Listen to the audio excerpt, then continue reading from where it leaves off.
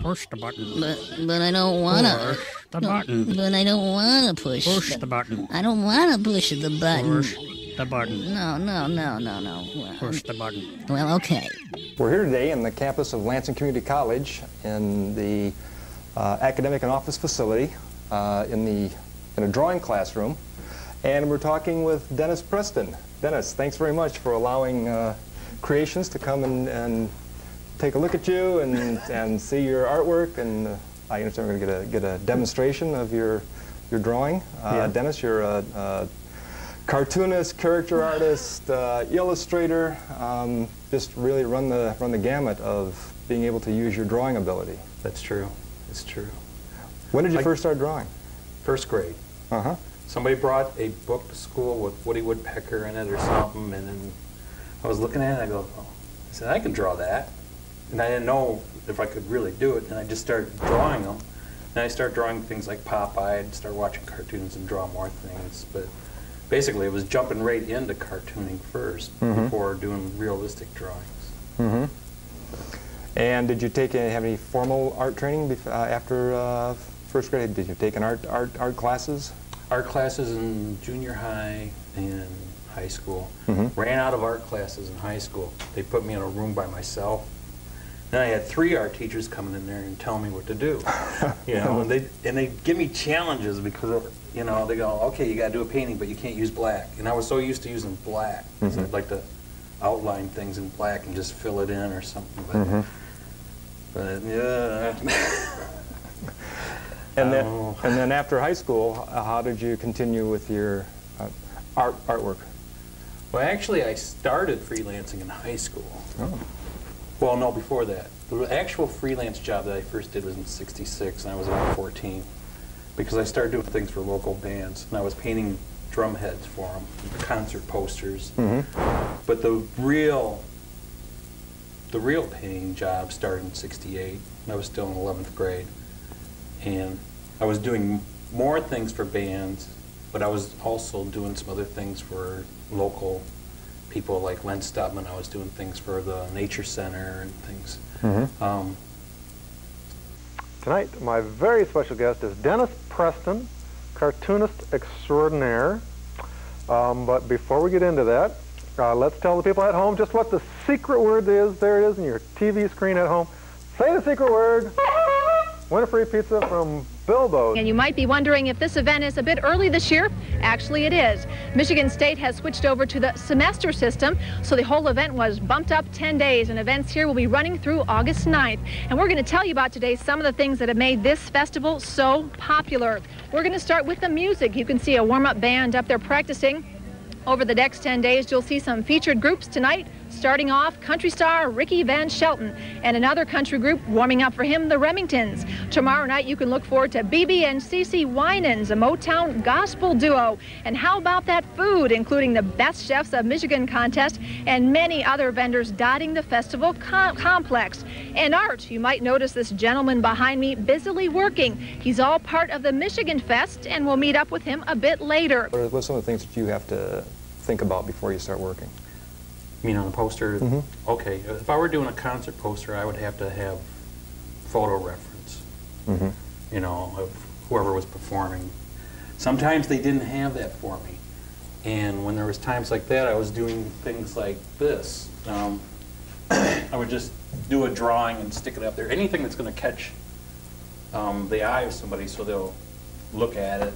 And these style of guys here, actually, there was an artist named Stanley Mouse and another one called Ed Roth. These 2 posters are in their style.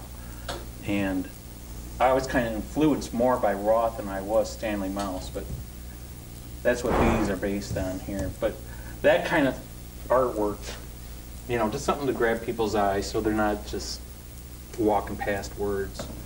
So I try to incorporate artwork whenever I can. So when you do have a photo reference, what makes you decide if you're going to go to something that's, you know, very realistic to something that's more cartoonish? Is it, or character-like, do they tell you what they prefer your style, or you just decide? I decide. Yeah. Or if it's a bad photo to draw from, but good enough to see how to exaggerate, then I'll go this way.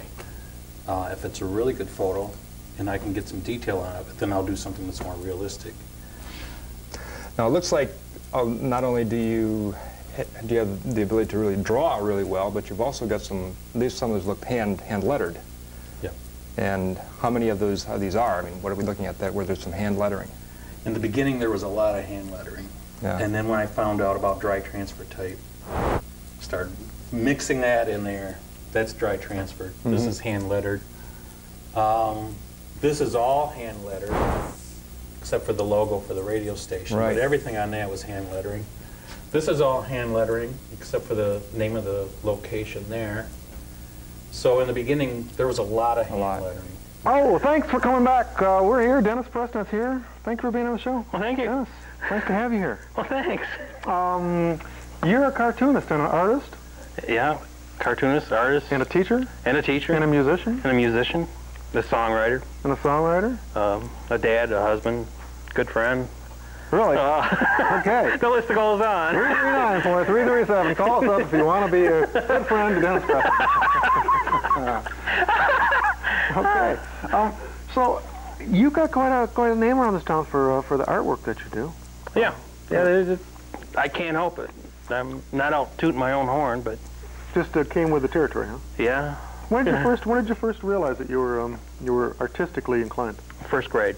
Oh no, really? First grade. What were you? You started drawing the Mona Lisa one day, or? No, it was more like Woody Woodpecker and Popeye, and Cecil, and geez, I don't know who else I was drawing back then. Flintstones weren't out yet, but I know the band likes Flintstones. The band was playing Flintstones. Yeah. As a matter of fact, we had the guy that does Cartoon Control Room on. They played Flintstones for him, but he's into cartoons. So that was pretty early. What? That's 5, 6 years old. Yeah. 7 years old, maybe. No, I started school early, so it might have been about 5. And so you've been doing art ever since. Yeah, I just knew it. I knew I wasn't a fireman, and I knew I wasn't going to be anything else. I just knew I was an artist, and it just stuck. When did you start doing caricatures from life? Okay, caricatures. My first job that I could have taken, I didn't take it, was in 1980. And it was for a radio station. It was for a huge party that they were going to do. And at the time, it was Dick Teachout that contacted me about doing the caricatures. I had the ability to do the caricatures. I didn't have the confidence to do it as entertainment. And I don't think people can understand that part sometimes, that when you're out there doing it at a party, it's entertainment. It's different from doing something as far as like an art show or something. So I had to be able to sit there and do it for hours, people being entertained, people standing in line. So I turned down that job. The second time that I got called to do something like that was when the circus came to town. And I thought, this time, okay, I'm going to try it. And that was in '84. And you're from the Lansing area to start with? Yep, I'm a native. Eastern High School? Eastern High School, Pattongill, Foster. That was it. Yeah. When you're, it's easy to say that somebody's a cartoonist or an artist or a commercial artist, but I'm sure there's a lot of variation there. When we say that you say that you're a cartoonist, what does that mean? Well, a lot of the work I do is cartooning. I'd say more than half of what I do is cartooning, but it's not all entertainment type of cartooning. It's more commercial art cartooning. I guess the other thing that would fall into line with that would be the caricatures, because that's still cartooning. Sure. But when people think of my name, they think cartoons. It's, I don't know why. And good morning. This is 89.7 WLNZ and LCC TV. We're with a guy that's been around for quite some time, Dennis Preston, probably best known for his caricatures, and also has a brand new CD. Dennis, how you doing? I'm okay. You okay? Yeah, I'm okay at the moment, yes. Dennis, I'm awake. Dennis, you've got a brand new CD, and caricatures is what I remember you for, because you've done a few caricatures of me over the years at various radio stations. Yeah. And I remember when you put one together, this was, can't even remember how long ago it was, but I said, Dennis, if you could put a little bit more hair on top, That's I appreciate right. that. Remember that? That's And you right. did. And I said, great caricature. Yes, that's right. But I you- remember you saying that now. Yeah, that's been a while ago. But you're doing that, and you're also a teacher here at LCC. That's right, too. Yeah, I've been here since 77. And what do you teach? Humorous illustration. And is there a lot of people getting into that? Well, it's part of a prerequisite if people are getting into animation. Okay. But at one time too, if they were going to do like web design and getting into comic books and stuff like that, it would help them out in that area too. Is that unusual for a community college or a college to have a course like that? No. It's Okay. a lot of them have cartooning classes or comic book kind of classes, but I don't think it's unusual. But I think because of the age group now, a lot of them are into comics and anime and stuff like that. So you have the class pretty filled up most of the time. Most of the time. Is that right? That's going to be a fun class to take. It gets wacky in there sometimes. I'll bet it does. I've seen some of your caricatures. You really, I mean, you run the gambit. I tell you, it's incredible. Well, I'm going to be doing the caricatures down here next week too. It's Spring Fling. I was wondering. Yeah. Okay, you do that every year, don't you? Yeah, for the past few years. Yeah, it's been happening every year. I thought so. That's great. Well, let's talk about your new adventure. We were talking before we got on the air, and you've been a musician since the late 60s. Yeah. And what type of music what is your genre? How would you describe it? Well, there's no certain category for it now, but if I were to call it a name, if I were to give this project a name, I call it prog folk. Prog folk. Okay, It's now a prog rock. Tell me a little bit about prog folk. What is that about? Prog folk, I would say, is more acoustic based. Okay. And at the same time, it's not, even though the kind of instruments that we're using are kind of considered folk instruments, it's not really Americana sounding either. This album kind of touches on different kind of international feelings too. Oh, okay. So, like that one I talked to you about earlier, the Celtic one, there's only one Celtic one on there.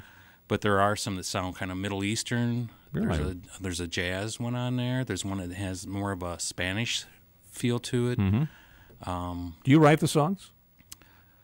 There's 3 songs on there that were from another project, Okay. a side project, and we decided not to use them on that. And we put them on my album, and then I put more instruments and parts on there. Oh, I see. Okay. So there's 3 songs I would say that are joint creation. All the rest are my songs. Are they vocals, instrumentals? A majority of it's going to be instrumental. There's 4 or 5 songs with vocals on it. Okay. You said unusual instruments. What type of instruments you playing on there? On this one, we have 2 different kinds of dulcimers. They're mountain dulcimers. They're not the hammer dulcimers. Really? Let's see. Well, mandolin, banjo, sweet stick. Usually people go, "What's a sweet stick?" What is a sweet stick? Do I say it where there's an opening for somebody to say that? People Well, go, "What's a sweet stick?" I got to tell you, you led me into that one. I mean, what is that instrument? Okay, a sweet stick. Remember, we're on radio and television too. Okay. Okay. All right. A sweet I stick know, is I'm an just instrument that's part dulcimer Okay. and part kind of like balalaika looking. It has like a little triangular kind of body. And I think these hippies in Michigan make them. I think. That's what I was told. We have hippies in Michigan. Back in the woods. They went back in the woods. That's it's like where they're whenever at. the deer get chased out from different things, the hippies get chased back There you into go. the woods. There you go. But it's like it's fretted like a dulcimer. So it's missing some notes. But it sounds almost banjo sounding. Interesting. John Engler was sworn in as our state's 46th governor. A crowd of more than 1,000 supporters stood by to watch as Engler made it official. The swearing-in ended James Blanchard's 8-year stint as head of state and began the transition of power. After the swearing-in, the state's first couple were greeted by over 1,000 people at the inaugural reception at the Michigan Library and Historical Center. Children who also took part in the festivities, and they told us how they feel about our new governor. A few years ago that you did advertising in your cartooning class. Yeah. I remember like this guy who was hippie cartoons with the laid-back guys with their legs way out, trucking guys. Oh, okay. Did you have a thing out like that? I had one. I had one where it says, how does this grab you?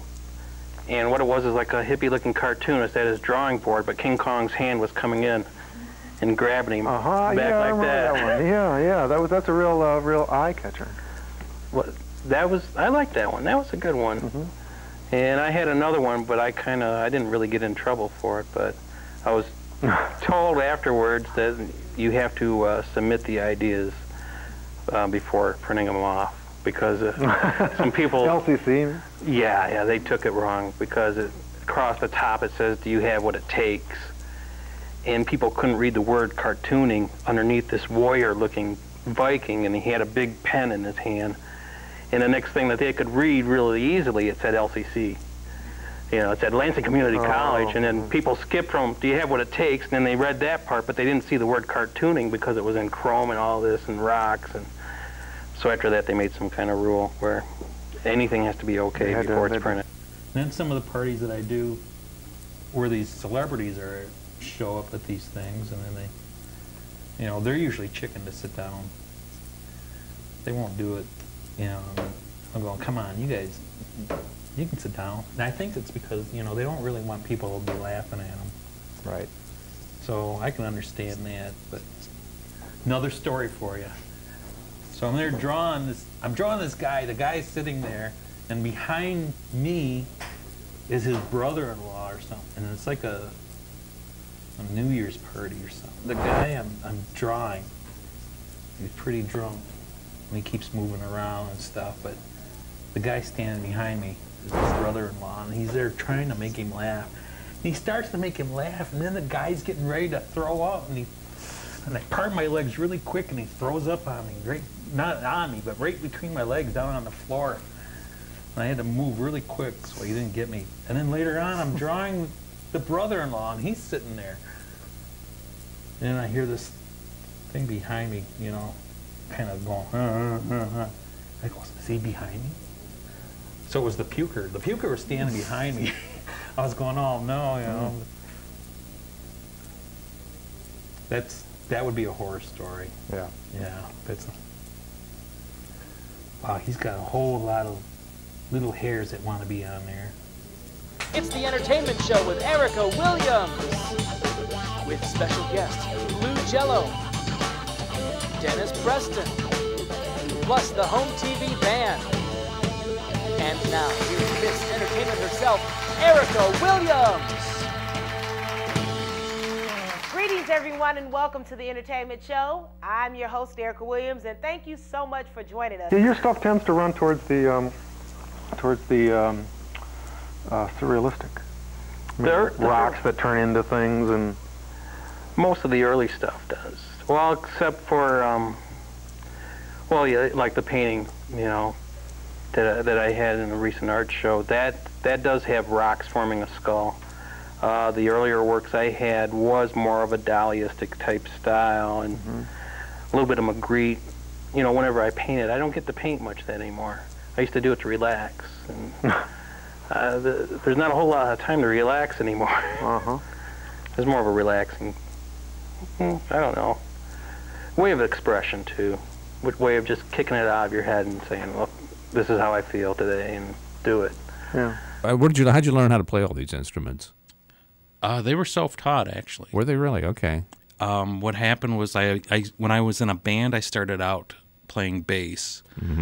And after I got out of playing in bands, I started getting into more different instruments, and I would hear something like Rod Stewart.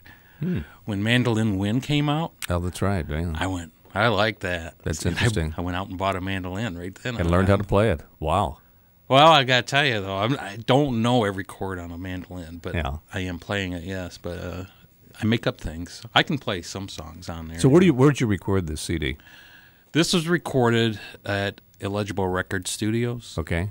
And it's a Lansing-based label. And there's other people on the label.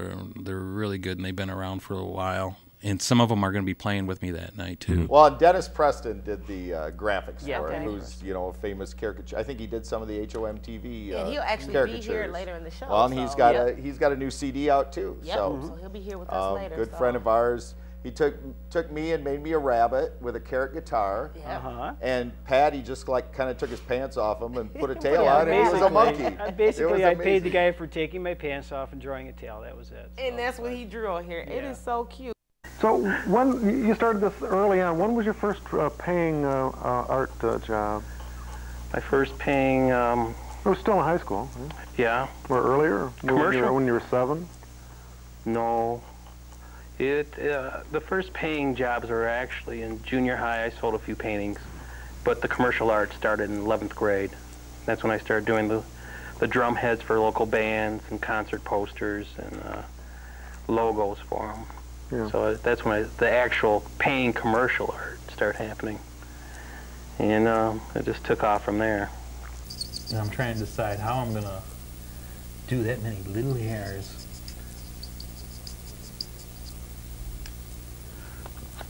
So when I'm doing dark hair like that, I usually leave like highlights in it. Right.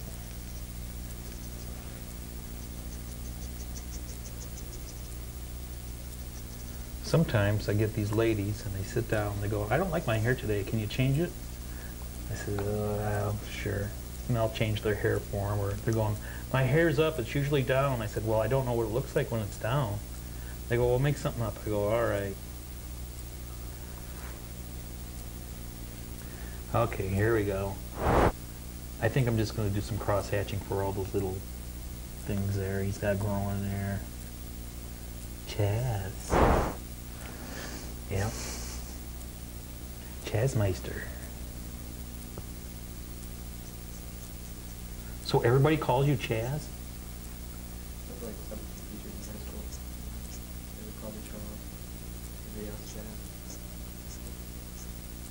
Do you say, please, please, call me Chaz?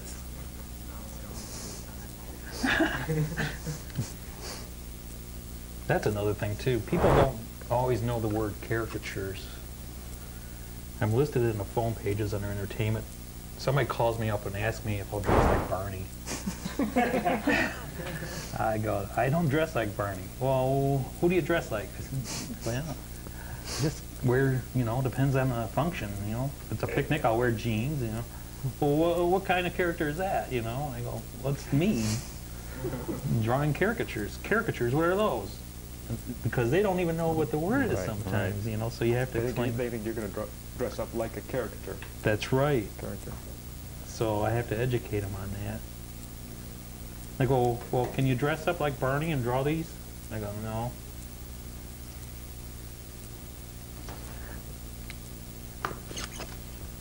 You can see there's a little bit more squeezing of the features and enlarging and that. Right. Because, exaggerate. Really overemphasize the eyebrow. Oh, yeah. Mm-hmm. Yeah, they do it like that. Does that happen a lot? No, that was American.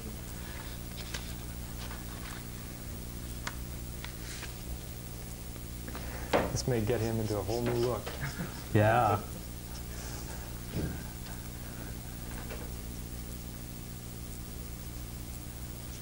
But that's the other thing too. When I tell the students about exaggeration of features, and other people too, when they're asking about, oh, you're going to make my nose really big, I go, no. It varies on each person, but when you're exaggerating, it's not always making things big. You're spreading features apart, you're pushing them together. Some things you're making smaller. And on him, you can see where I kind of brought everything up down here and went to town on the chin. Right.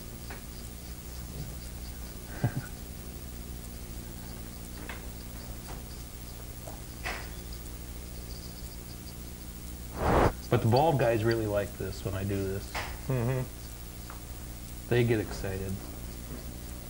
Cheaper than hair club. Yeah. That's what they usually say. They say that, and the ladies go, look, I got a chest. I didn't have to get an operation. I got a paper one. They're excited about that.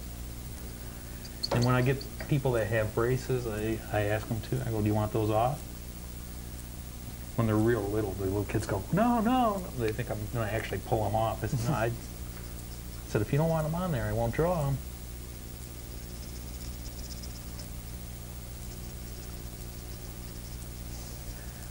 Yeah. See, now that looks like a Chaz. He ought to have a microphone doing a little crooning. Crooning Chaz. Yeah. You're going to show him the Elvis Yeah. verse or not? Yeah. Oh, that's nice. Yeah, just like that. Yeah, convertible.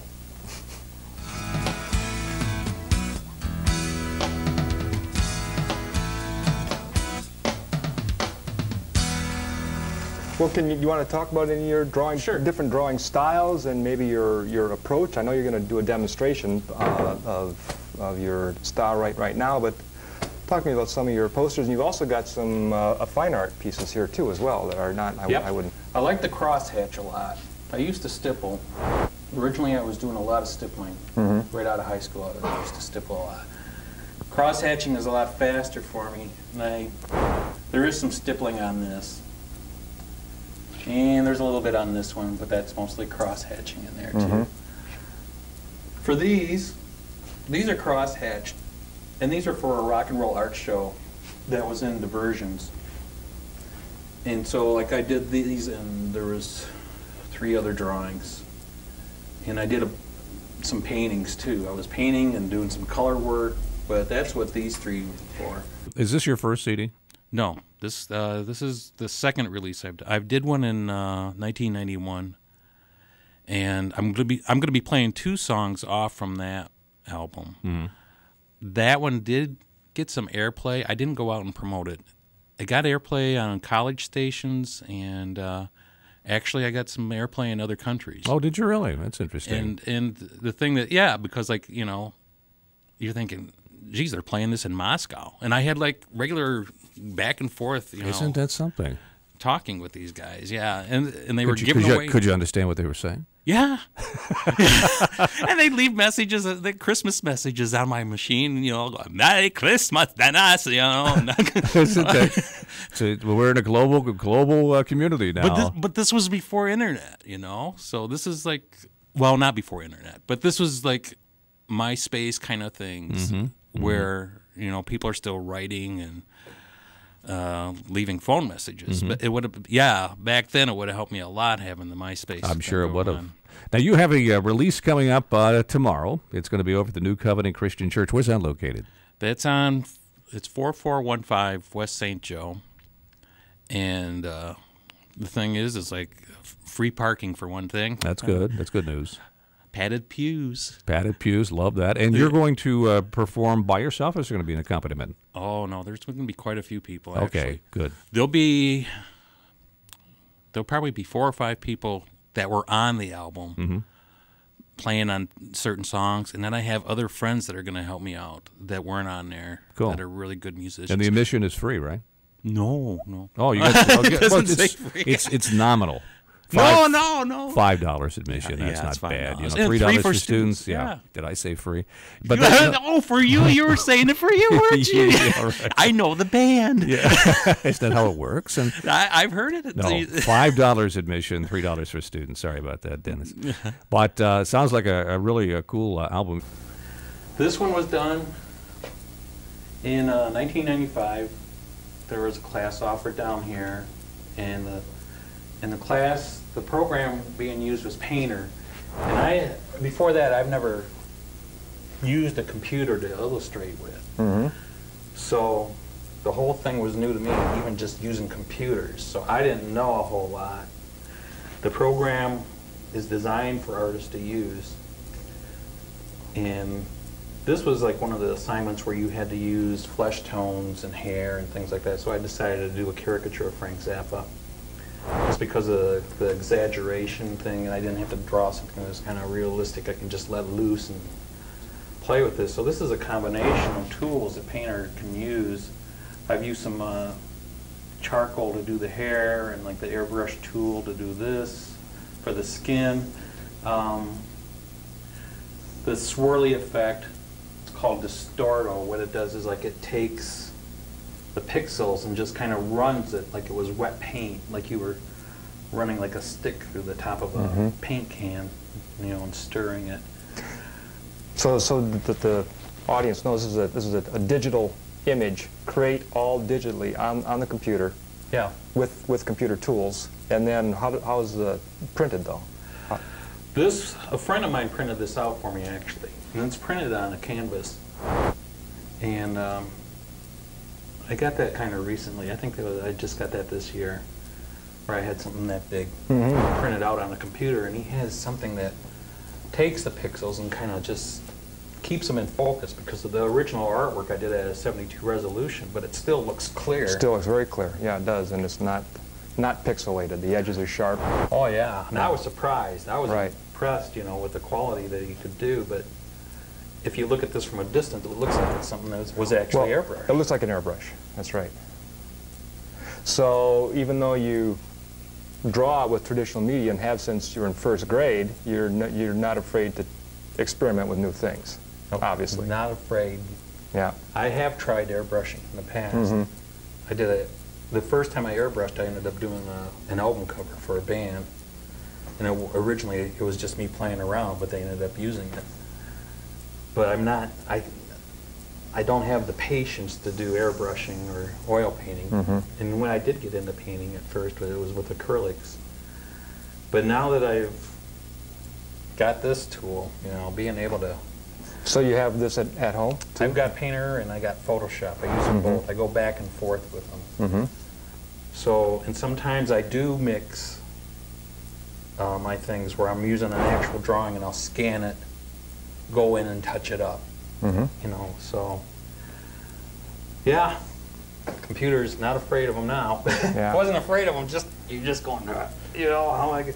And getting used to drawing, putting your hand down here and looking up here, you're going, hey, this is science fiction, you know, because what's going on here, you know, so that was something that you have to get used to. And, Right after I got out of high school is when Free Spirit opened up, and for those who don't know, it's a hippie department store. And it had a little bit of everything: tapestry shop, a head shop, record shop, what else? Shoes, clothes, and I don't know what else to tell you. They had a little restaurant in there, the whole thing. So they're out of business now, aren't they? Long time ago. Well, except for the sleep shop. The sleep shop and diversions were actually a shop within the Free Spirit, and they're still around. But back then, when Free Spirit came on the scene, a lot of downtown businesses were betting on how long they'd last.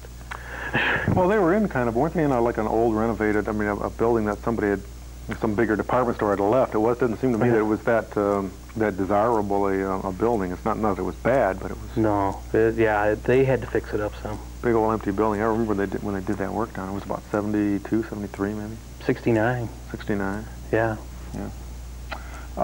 With stippling, a lot of people think that when you're drawing and using dots to shade with, they call it pointillism, and pointillism is a painting technique used with color, and stippling is just using dots to shade with to get different values by using like just a pen or a pencil or something, but most of the time it's an ink that you're stippling with. And I'm just giving this guy a little bit bolder outline. I tend to do that with a lot of my drawings. If I'm going to do something that's a line drawing, I'll outline it bolder, and the reason for that is a long time ago I was influenced by Art Nouveau when I was in high school, and some of the posters from San Francisco, when they were doing concert posters, they were giving a bolder outline to their figures to make them pop out from the rest. But I don't know exactly how to pronounce his name. Is it Musha? I'm not familiar with that. Alphonse Musha or something. He did that with his figures.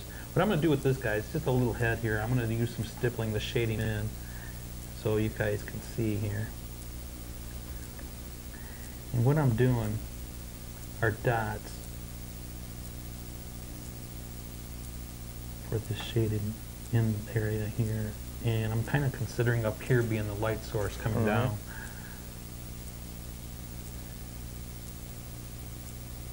So where any of these features are kind of like casting a shadow or going in a little bit, that's where I'm putting these dots. To give the illusion of three-dimensional form. Yep. Mm-hmm.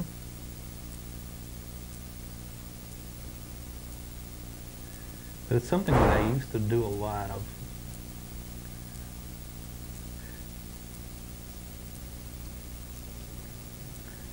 So I'll just do a few more dots here just to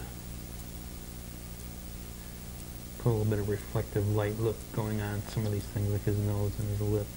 And then I got into doing them faster. The other thing I used too when I was doing them was I was using format shading film. And those gave the illusion of stippling.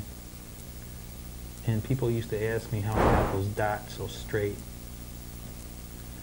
when I was using the shading film. You can't tell when they're printed, so. Yeah, you can still see shading film used a lot in comic strips. Yeah. Is this guy almost done? Yep.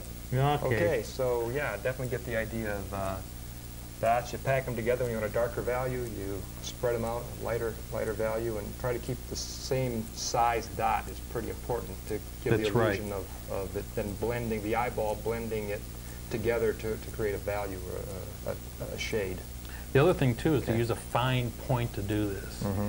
And I tell my students that because some of them are using markers like this, and I said, no, don't do that, you know, because it just makes somebody look sick because they got all these huge dots. Right. I don't mind if they outline with this, but they should use the fine point to do that. Now I'm going to do something that's cross-hatching. Cross-hatching, right. Okay. What are the things you need to pay attention to when you're cross-hatching? Okay, when you're cross-hatching, you want equal spacing between the lines. That's one of the styles. There's other styles, but you want that. You don't want to do something that's like this, where it has almost like a broken fence effect. That's not cross-hatching as a shading technique. If you got somebody's, like I said, a broken fence, or somebody's clothing might have something like that. But when you're cross-hatching, you want to get the equal spacing between the lines. And I'll just do a little gradation thing here so you can see. So it's going to come out more like a shading than it is this kind of a thing.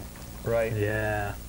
Yeah, the eyeball takes those lines and creates value.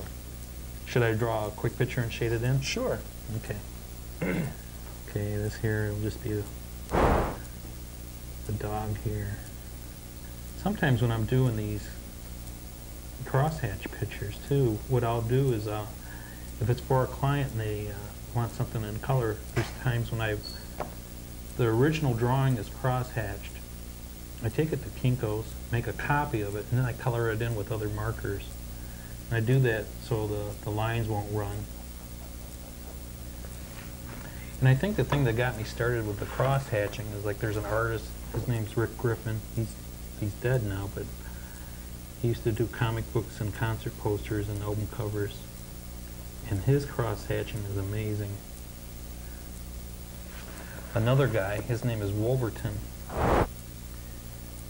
His stuff is more amazing than Rick Griffin's. And he's the guy that used to do illustrations for Mad Magazine when it first came out. And if you saw his picture, he looks like a dentist from back then or something. He just doesn't look like the artwork he was doing. But if anybody wanted to check in some really good artists, that's two of them that I would say, is, especially for technique, is I don't remember his first name, but his last name is Wolverton, and the other one is Rick Griffin. Another good artist is Robert Crumb. Right. He's got a nice technique. This guy is almost done. And you can see that this is going a lot faster than what the stippling Cover does. more area. The interesting thing about cross-hatching is just by having those lines where they cross, you get that second value, and you really haven't done anything other than just cross the lines, and the eyeball, blends that together. Yeah, that's true. You were saying you would do posters and album covers. Mm-hmm. So, tell me some of the people that you've done covers for.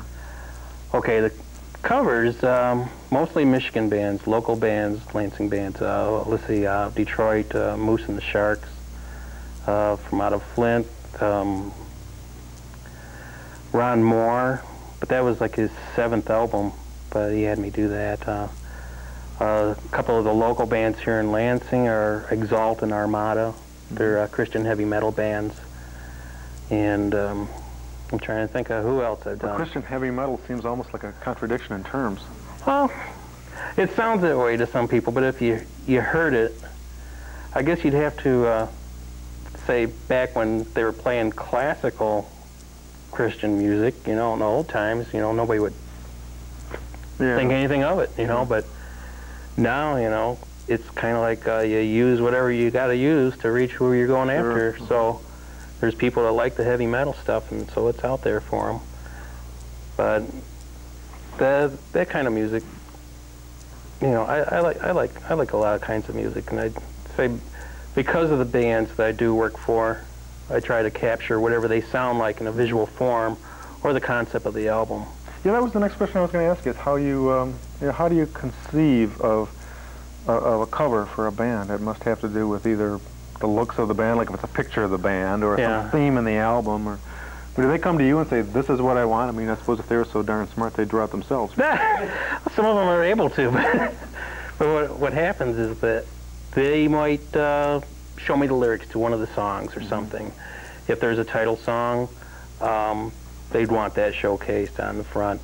What they'll do is let me read the lyrics, and I might get an idea from that, and sometimes they have an idea, and I just work off from that. Sometimes it's a team thing. Short history on the song, really quick here, is when I'm recording my album, I'd be kind of doodling around on my instruments, and then Eric goes, "That's a song," and I go, "No, it's not." He goes, "Yeah, that's a song." That's how songs are born. Yeah, that's what I've been reading too. Some of the Zeppelin songs are that rock and roll. That's right. Music. What's this? You know, the theme song to the car ads. I know what you're talking about, but I can't remember right now. That happened right in the studio. Oh yeah, a lot of things happen in the studio. Absolutely.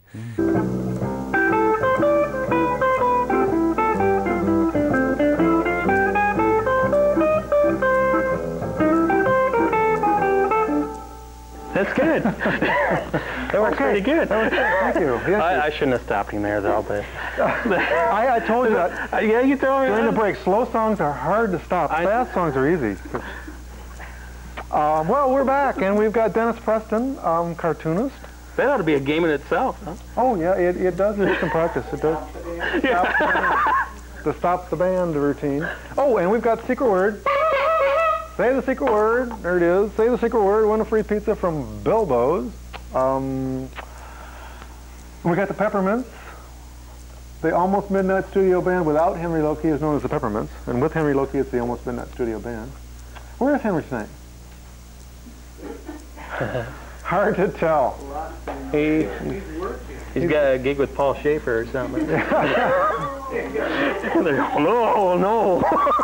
He's no stranger to home TV, Mr. Dennis Preston. You didn't want to come behind the curtain, I see. No, it's for you. Welcome to the show. How are you? Have a seat.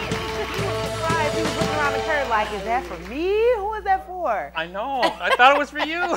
How are you? Thank you for joining us. Thank you. Good to see you. Tell us a little bit about yourself. You do a lot, but just tell us who mainly Mr. Dennis Preston is.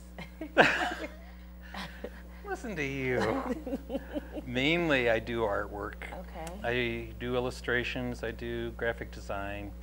I draw caricatures at different events, social functions, parties, conventions, and I teach part-time at LCC, and I've been down there about 30 years. So. Good. The Blue Jello group was here before you, and they perform really well, but you designed their album cover. Yes, I did. And it's so funny. I want people at home to get a chance to see this because it's so funny. It looks just like the guys.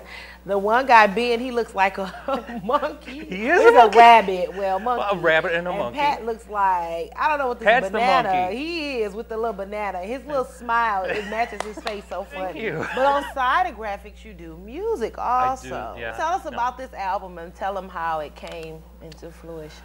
What happened was I approached Eric Blades, the owner of the label, about releasing some basement tapes I recorded, because I recorded a whole lot of songs on my own. And what he said was like, you know, we'd rather record a whole new album with you. And I said, well, okay, you know. So that's what happened. It just kind of took off from there. So what influences your music like? The influence? Yeah. As like, far as the like songwriting or the sound? Or songwriting, like how did you come up with Iceberg? You could have came up with anything else in the world. Iceberg. Okay. I'm going to tell you how I came up with that. Okay. I'm trying to remember if it's something that I read or that I heard Rick Warren say. Okay, yeah, from The Purpose Driven Life. And it was during that series of something either he said or you know, I read that triggered it, like, okay, you're only here for a little bit, and people think that this is it.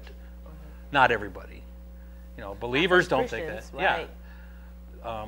But everybody else, they figured, well, once you die, that's it. And everything that we see here, you know, there's nothing after this. Right. And so what I was trying to show through the song, not using like any certain kind of lingo or anything, that no, there's more to what we see. And that's it.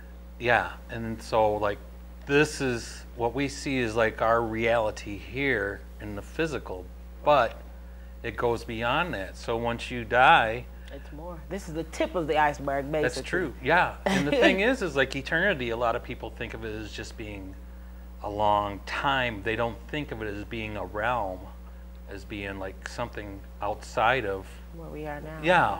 Okay. Outside of day and night and time and things. So that's deep. You're real deep.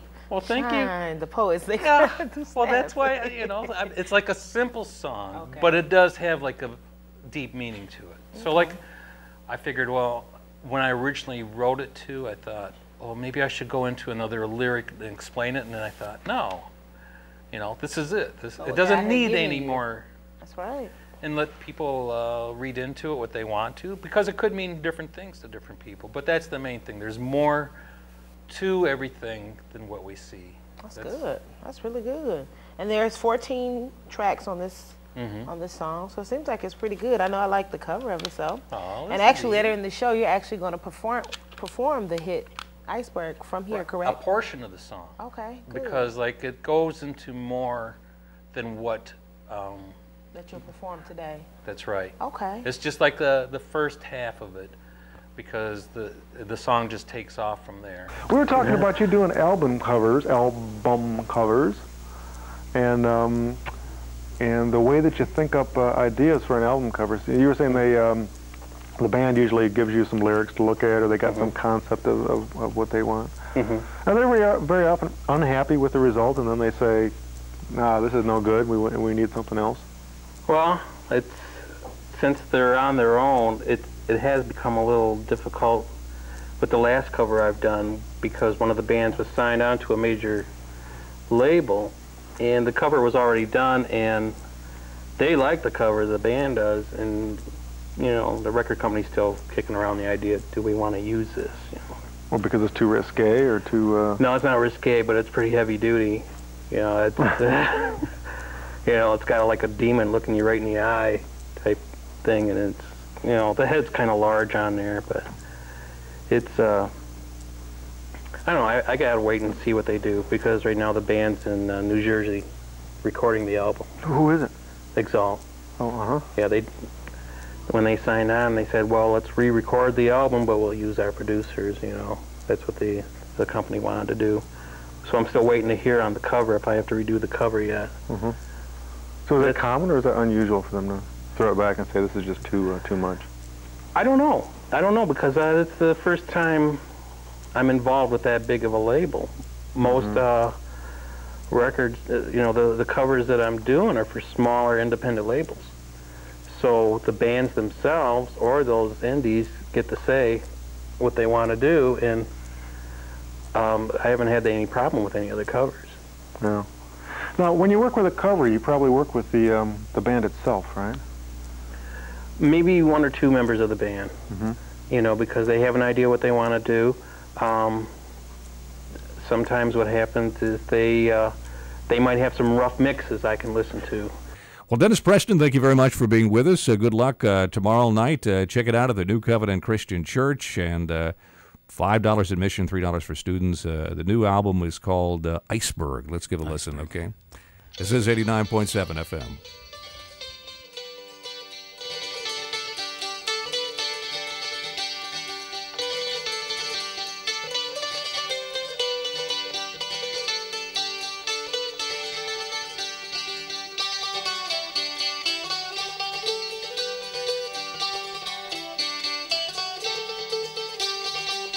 So who else have you done posters for? Oh, Ravi Shankar, Paul Revere and the Raiders, Three Dog Night. Let's see, the Guess Who, the Byrds, Big Brother and the Holding Company, Ike and Tina Turner. I'm trying to think of all these things. Yeah, it's like digging back in a file thing and they're not 15, alphabetical. 20 years, right? Yeah, 20 years. Yeah. Time to check back in with our artist, Dennis Preston over here, who's been very busy since we've showed up at the Michigan Fest. Dennis, what are you doing? I'm drawing this guy here, but he can't help it. What do you mean he can't help it? Well, we got him on that bus over there.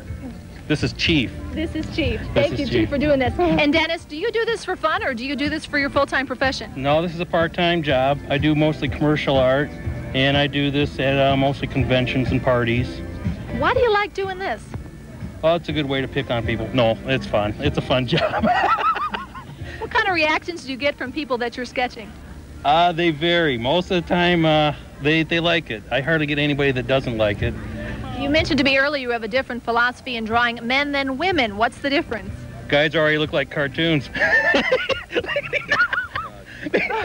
But your main job... Don't blow my cool. But the main job is to make people look great, right? That's right. Well, what do you think, Chief? Do you think this looks like you? No. That's me, man. That's me. That's you. Well, now we're going to go back to Jane Aldridge. Now, we got some examples here, too, of some stuff you've done. Yep. I can see the director is setting up for a shot of this stuff. It's been repositioning the cameras for like 10 minutes here to get this. Tell me a little about what we have here. Okay, the first two. And the first two from the left or the right? Right, the first square ones. Smaller ones, huh? Those are the album covers. Okay, the first one's for Exalt. The name of the album is called Dark War. And what you have there is like an angel kind of standing victorious there on top of the logo, and all these bad guys are dumped down all around him. My nephew posed for that. He held an umbrella on a picnic table. He did. I took photos. And he's the little blue bad guy in the corner, too. He laid down on the picnic table with his face up, you know, so. And the other one there, Armada, the name of that album is called Frontline. And basically what you got there is Satan, kind of like in a general's uniform. And it's taken from the lyrics where it said it was going to crush him with an iron claw or whatever. And so like this iron claw is coming up and it's grabbing him by the collar and kind of ripping it from his controls. In the background you can see where it says like hate, murder, sin boost. I don't know what else is on there from here. But a local printer and another printer posed for that. It was, you know, and then okay, this third one over here, that's a painting I worked on off and on for I don't know how many years because I didn't know how to finish it. I had different ideas on what I wanted to do, but I wanted to do the crucifixion more than having dots of blood on the guy and making him more like Scripture said, being naked and kind of symbolizing the hill of the skull. I put the skull there forming out of rocks. And where it says worthy, you know, there's a scripture reference above it just saying, you know, who's worthy to undo the scroll, and it goes on saying the lamb that was slain for our sins. And this one happened to be in a show not too long ago. For the show was about censorship. And it had to do with LCC's art show that was censored, and a group of us artists got together and put on this art show. And the thing was, this almost got censored. Yeah, I would think so. Yeah, they did. there was people that didn't want it in the show. Sure. So what they ended up doing was putting it back by the bathrooms, so you could see when you came out of the restrooms, but it wasn't out with the rest of the artwork. And the thing that was funny was when the State News did the article on me, I guess they were trying to make me feel nice. In the article it says it was featured at the art show, you know. So if there's any of the other artists watching, I don't get any bad feelings. It wasn't my idea. Well, when you do, I mean, these pictures are all pretty. I mean, they evoke a lot of images. Don't you run the risk of, particularly when you're doing it for religious groups, of having somebody off on the fringes somewhere saying, you know, this is like listen to the lyrics backwards, or look at this drawing real closely, and you'll find out that this is really not on the up and up. It's really the work of the devil, or somehow evil, or something like that. I mean, well, because your stuff is kind of dark, actually. It is. You're bound to get somebody like that. But I'm just an FM kind of guy. You know, you know, there's people that like organ music and things like that, and there's people that like rock and roll, and in the same way with art, there's people that like to see Jesus holding a lamb, and then there's some that say, you know, say it like it is. And that's more like me with my artwork. I say it like it is for me, you know. And I can't judge those people, you know, as far as them saying, that's a nice picture, you know. I can't help that. Sure. You know, it's more of an editorial type thing. It's, I don't know what else you could say about it. Well, we need to take another break. Well, I can tell you one thing real quick. Okay. There were some people that said they wouldn't come back into the restaurant until that artwork was down. Really? Really? See, I would think that a lot of people would. I mean, I personally don't find this so terribly offensive, but it is very emotionally evoking. I mean, it you know, you get a reaction from it, and I guess I try to stay away from taking positions, but that's what art's supposed to do. In my book, it's supposed to evoke an emotion. It should make you feel good or bad or scared or something, but it ought to bring something out of you when you look at it. And I would say that certainly does that. Let's talk about what's happening around town here when it comes to blues. Well, this weekend, the Old Town Band, Bill Malone and company, are out at Sportsman in Mulligan. We're at the Colonial. Of course, I laughed and told Jim, I'm underlining that I wanted to talk about Dennis's show, and then we walked in and looked, and there was Dennis. Yes. There he was. He was on with you. He's a great guy. Indeed. And I wonder, because I didn't see the beginning of your interview, did you touch on the fact that most people that live in Lansing have seen Dennis's art at one point or the other? We talked about that. I mean, he's done caricatures for just about everybody and in town. Oh, I have to tell you, it's just uplifting stuff. Just when you look at it, you go, wow. Several years ago, I had to have some medical issues addressed, and I'm laying in the hospital, and I get this card, and it's Dennis has done this caricature of me, and it's like, ha ha! I couldn't stop laughing. Okay, we're going to break for a short commercial break, and we're going to come back, and we're going to talk about caricatures. You can do that? Caricatures. All right, You're making me laugh now. Okay, No. We're going to come back. We're going to talk about caricatures. Yes. With Dennis Preston, the cartoonist. So stay with us, and we'll be back. And don't go away. So stay with us.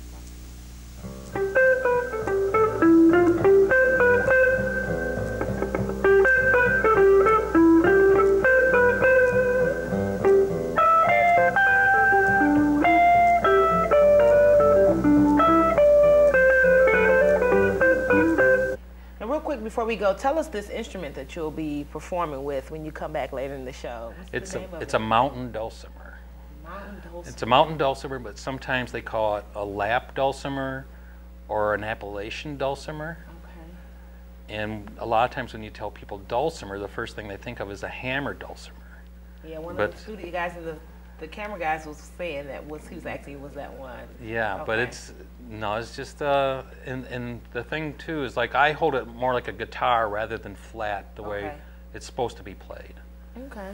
So if somebody, we'll be looking forward to seeing it. Okay. I was gonna say, if somebody that's really into, seeing traditional music, they go, he's not holding that right. It's okay. It's all in how you play it. So we thanks. like your style. Thank you, Mr. Preston. Thanks we for look having forward me on to the hearing show. you. We'll see you around, I'm quite sure. Okay. You're the man around Lansing, East Lansing, Michigan, probably. I do get around Michigan, yeah. Good, so good. Thank you for gracing your presence with us. Aw, Thank you. listen to you. We'll be right back.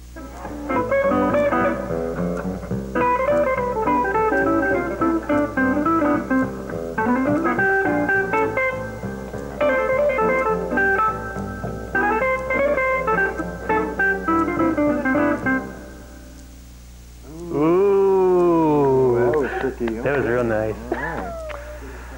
Well, we're back, and we've got Dennis Preston in the band, and the band is cooking up some numbers. Yeah? Are you related to Dick Preston by any chance? I hear that a lot. No. You look a lot like him. That's A lot of people ask me if I'm related to Pat Preston, too, and they ask her if she's related to me. They ask you that? If I'm related to Pat. No, I'm just kidding. No. Do they ask sort you? of a concept joke. Are you related to Pat? No. Do they ask you if you're related to Press Cool? No, not Press Cool. No, I haven't gotten any of those yet. Okay. We're back. We got the Peppermints on music over there. Why are they the Peppermints? Because that's their... Why? Are you related to to the Spearmints? We had them on the show last week, the Spearmints. So, there you go. We got Peppermints. It was Halloween, and now we got Peppermints all over the set. Visual aid. Every time I sit down, I got a peppermint on my desk. So we were talking about, we're going to talk about caricatures. Caricatures. Well, I guess it depends on where you're from. Some people might say caricatures. Well, I never did know how to pronounce it. That's something you've gotten into a little more recently. Well, entertainment-wise, I have recently, because I've always done them, but I probably started when I was about 7 or 10 on that. I used to pick on my brother and his friends. I used to give my brother a melon head, you know, and I put the stripes on the side of his head, and then I give him bird legs, you know, and put little rings around him, you know. And he had different kinds of friends. One of them had like a big head, and the other one had cheeks like this, yeah. You know, and called him Fat Cheeks. Pretty original name, but anyways, that's how I started. And then from there, I was doing caricatures for radio stations for their, I don't know what you call them now. What are those things that say the top songs and all this in there? The what? Kind of like a playlist, but it was saying, yeah, kind of like a top 40 list. Sounds like. Yeah. I'm here playing a game with the Peppermints. No. So I started doing them that way, commercial art-wise. They would put their DJs on the front of these things, and that's how... Oh, yeah, caricatures of the DJs, right? Caricatures of the DJs, and that's a big thing. DJs like having their caricatures done. Mm-hmm. And then, let's see, 84 is when I started doing it as an entertainment thing, going out, doing parties, conventions, bar mitzvahs. I did the circus. The circus was the first one I've done. Now, when you say entertainment, I'm not sure why do you say that's I mean, isn't that like, I mean, that's drawing. It's drawing, but it crosses over. It crosses over from being art into entertainment, because once you start doing that, your people are laughing, you know, and like if you're just doing a drawing of a horse, you know, who's going to come up and laugh at it unless you don't draw them very good. But no, it's a entertainment alternative. That's what I call it, because, you know, rather than having like a magician come in there and do card tricks or a band. No, no, bands are fine, but no, rather it's just another way of entertaining people, their guests. The guests get to walk away with something too. Mm-hmm. And yeah, I know she got something on you got like a quick draw. That's my holster. It's your holster. Those yeah. Those are usually I used to stuff them in my pockets, you know, but then like when you start seeing these big circles of black, you know, there's no cap on that. Do you just keep them in there without a cap? No, there's a cap there. Oh, it just fell out. Yeah. It's leaking there. Wanda likes it. They're all black? They're all the same? They're all black. Tips, sizes, or something? I got 2 fine points and a broad. Mm-hmm. Yeah. Oh. She likes that. Well, Wanda's pretty unique. Yes, she is. But lovely and talented. Well, I work in black. I work in black because I got it down to timing on doing caricatures, and I want people to get more mileage than hanging it. I want them to be able to reduce it down, use it on memo pads, and what else? Business cards, letterheads, band promo. Uh-oh. Now, caricaturing, right? Caricaturing is really kind of cartoony. It's very cartoony. Well, we ought to explain it too for the audience. Caricature is when you take you draw somebody's likeness, only you exaggerate their features. You pick on them, like you said with the kids. Yeah. Well, it's good that you said exaggerate too, because like some people. We'll get to that. It's because like some people think it's distortion, and it's not distortion. It's exaggeration. The distortion comes off kind of negative. Exaggeration is where you play up or play down features. It's not always making a big nose. Sometimes you're bringing in the eyes closer, and well, the other thing I have to say too is like for me, I have different degrees of exaggeration.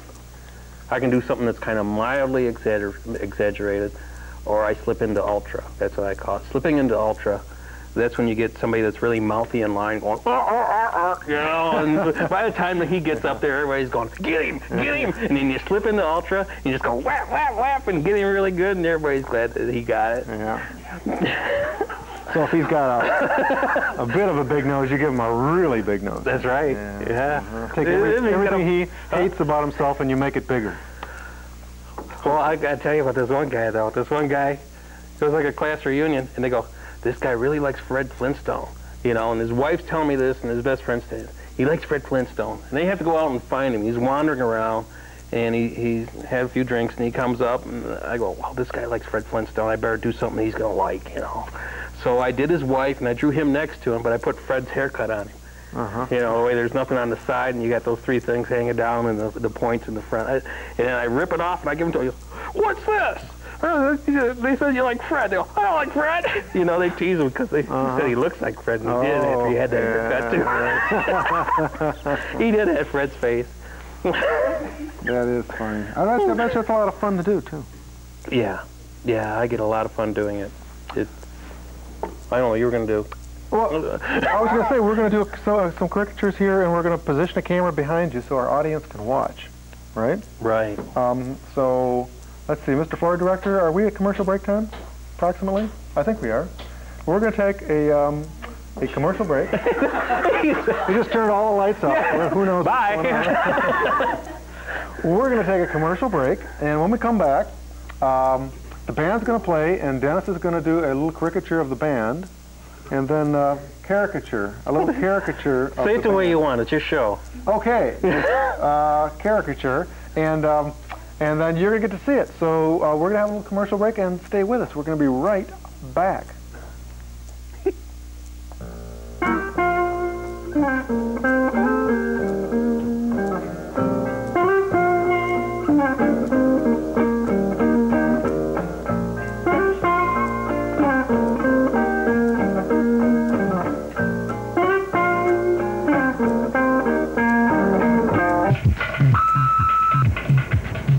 In Lakeland, Florida, a 70-year-old boy approached a fellow classmate with a loaded .38 and demanded sex.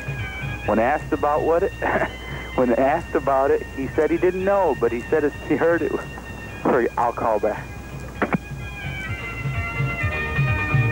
I can hear the Irish beats of drum, people singing songs so sweet.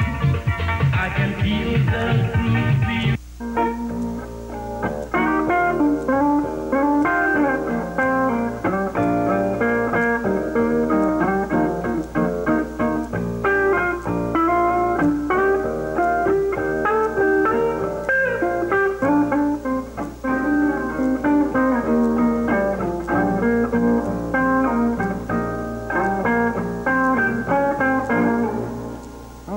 Thank you. That was nice. That was nice, yeah. We're back, and we're going to do a caricature. All right. Of the band.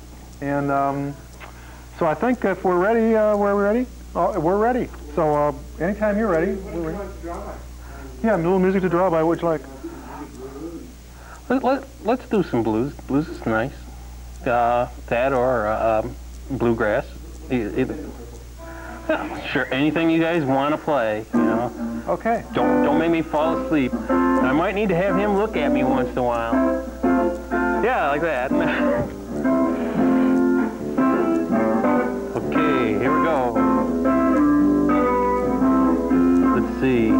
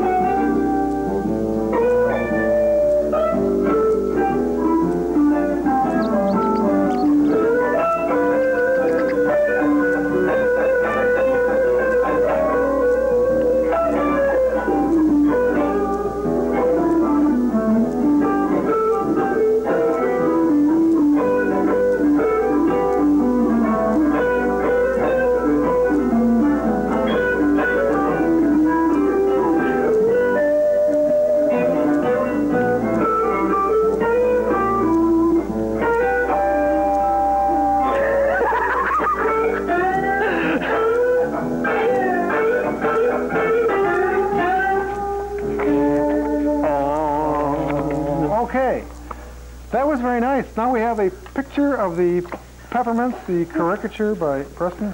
Maybe I should have put stripes on them, eh? That's nice. You guys here. You can pass that on to the band. Yeah, you can. We can use that. Yeah, that was fun. I noticed that you were laughing. You were having a good time doing that. Yeah. What is it that? I go, what are we doing with it now? T-shirts. Now, who's the other guy that he's off doing something, isn't he? No, he's not. He's the Almost Midnight Band. Yeah. Well, he's out of luck then. So tell me, as you draw that, what is it that makes you laugh like that? Because I'm sitting here next to you, and every once in a while you're bursting into laughter. I'm trying to figure out what that's about. It's I know. I do that, and I guess I'm amusing myself. I don't know. Do you see things about them and then you laugh about it? Yeah, I do. Yeah, because when I see people, it's kind of like watching cartoons all the time. Or I can't turn it off. You know, the hardest thing is walking by somebody downtown, going, "Gee, he's easy looking." You know, that happens at parties too, because some of the best and easiest people just walk right on by, and they know it. They know. Yeah, if you got a hold of my face. So it's I guess that's the thing. I see people kind of like in a cartoon form. I like watching people. It's kind of a, well, I guess it's a inexpensive hobby. Sure. When you teach cartooning, what do you teach them? What do you focus on? How do you teach them to do this? How I teach them to do the caricatures? Oh, yeah, or cartooning in general. Well, when I'm doing just cartooning in general, I teach how to do expressions and actions and head shapes, drawing techniques. I teach them how to do animals and objects, how to, like make an object and give it character, like the horn there or something like that, giving it eyes and a mouth and things. Like taking a watermelon and making it into your brother. No, I was taking my brother and making them into a watermelon. But it's that kind of a thing, and it's instructing somebody how to see something and exaggerate it. But it's better if somebody knows how to draw something lifelike first, so they know how to break the rules. Sure. So like if you were to do like an arm with an elbow, and if you see Mickey Mouse, you rarely see him with an elbow. Yeah. It's just kind of a tube arm. Yeah. That sounds like the name somebody would call somebody. Hey, tube arm. It's like Peanut Head. And, sure. Now you're not a peanut head, but I didn't want it to sound like I called. Yeah, you're sitting in the back of your mind saying, "I want to get a picture of him." Yeah, it's easy to slip into that into my brain. You're still teaching? I'm teaching at LCC. LCC. So if our viewers find this fun or interesting and think they have a knack for it, they could take a class from you, the master himself. I'm not a master. I'm having fun doing it. Yeah. And you're doing a good job of it. Well, thank you. It's about time for another one of our little breaks. And we're going to come back and do another one, right? Sure. We're going to caricature the director. No. Jerry. We're going to do Rex. Rex. No. Yo, Rex. We'll be back after we calm the crew down. Okay. So stay with us. And Dennis Preston, a local cartoonist, is going to do a caricature of Rex, the director. So we'll be back. You guys are going to end up on the editing room floor.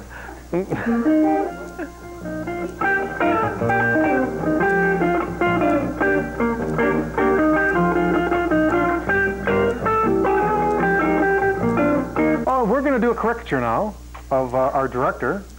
So, Rex. Nobody in the audience ever gets to see the director. That's about it. And now you know why. No, he's not so bad. Help, I'm a cartoon. Okay, so we got some more caricaturing music. Part of my wardrobe. Caricature? Yeah. We got some Purple Haze? Something, a little something to draw Rex by? Rex, what do you like? Heavy metal. My son wouldn't forgive me. Okay. Uh-oh, here they go. You got Van Halen on that thing there, Rex?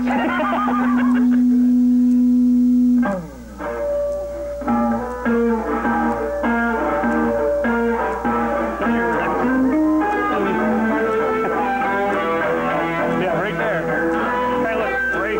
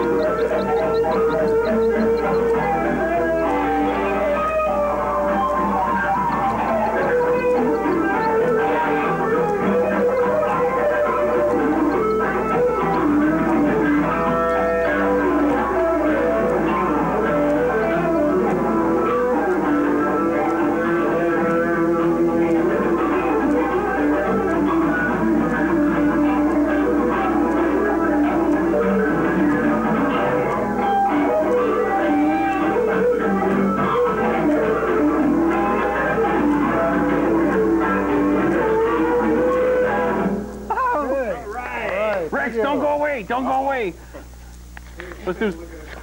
We're going to do something real quick here for Rex. I usually do this for people that, he's not that way, but I usually do this for people that don't have any hair, and I go, hey, I can fix you up. Look at it. See? Hey, Rex, you're listening to the police calls on there. I've got my my director counterpart here. He's directing airplanes over that thing. Dan, you ought to cue that movie up, because we're going to play that home movie next. See, I usually do this for bald-headed guys. Bald-headed guys take about a minute and a half to draw. Just an egg shape, that's it, right? Just about. Okay, but there he is. Look at this, Rex. All right! Animation! Here's your cartoon for the month.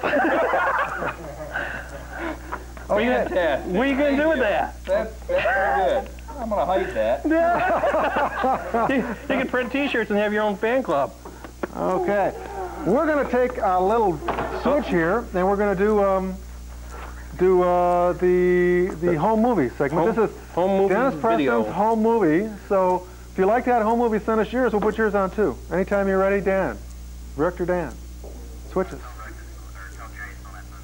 Oh, you guys are not set up. Okay. Well, we're just, you know what they do when they do this? They go stretch, stretch, little bit. See, like Rex has his vegetation show on here. Sometimes, my vegetation? Vegetation. It's hairy chest. We haven't got the hairy chest on Rex. I don't mean to pick on you, Rex. Okay. Is he ready? We're ready to go. We're ready. We're going to cut to this this home movie, so have a good time. It's about 3 minutes, and we'll be back.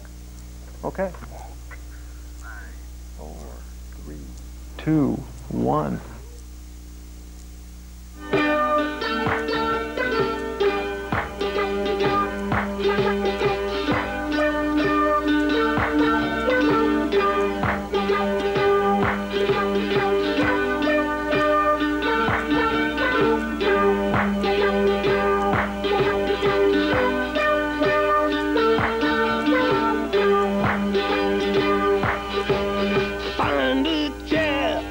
Yourself a pillow.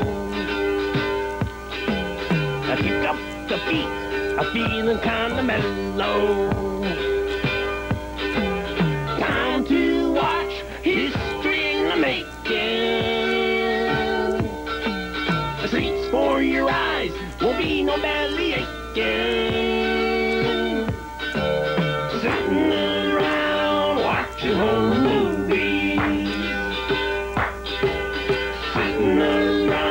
Watching home movies.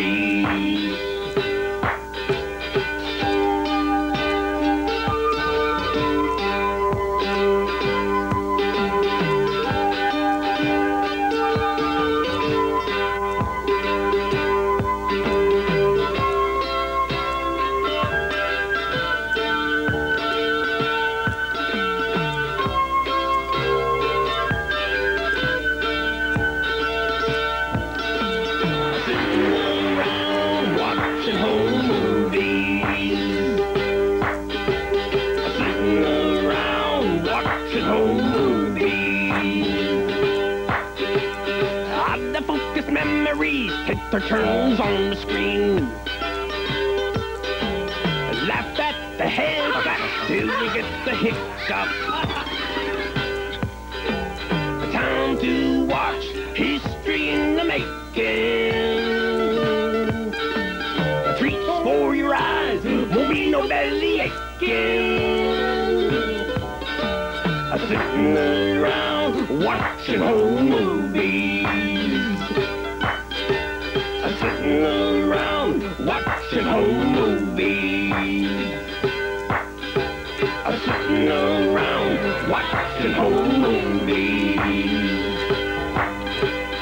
Sitting around watching home movies.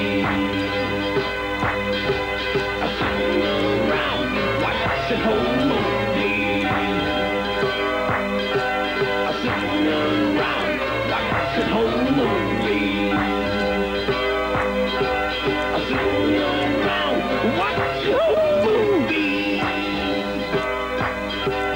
Sitting around watching home movies.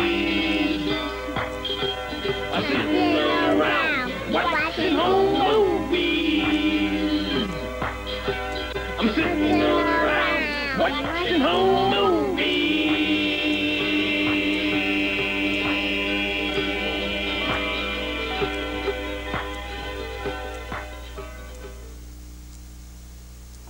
Okay, yeah, that was very nice. That was very nice. That was, yeah, that was Dennis Preston's own movie. Good. And we didn't get the chance to say thank you to Dennis for being. Thanks for being on the show, Dennis. Well, thank you. Ladies and gentlemen, Dennis Preston.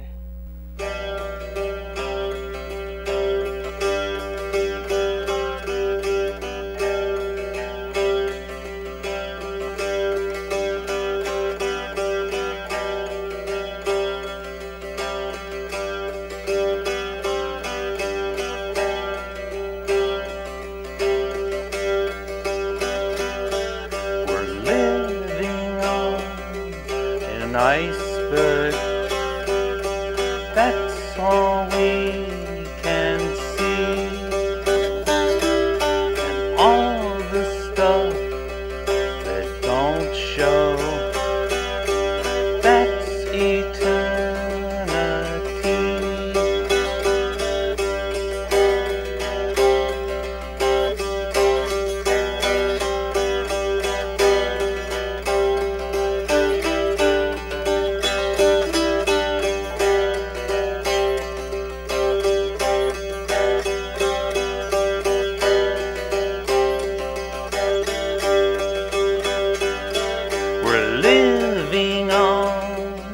an iceberg, that's all we can see, and all the stuff that don't show, that's eternity.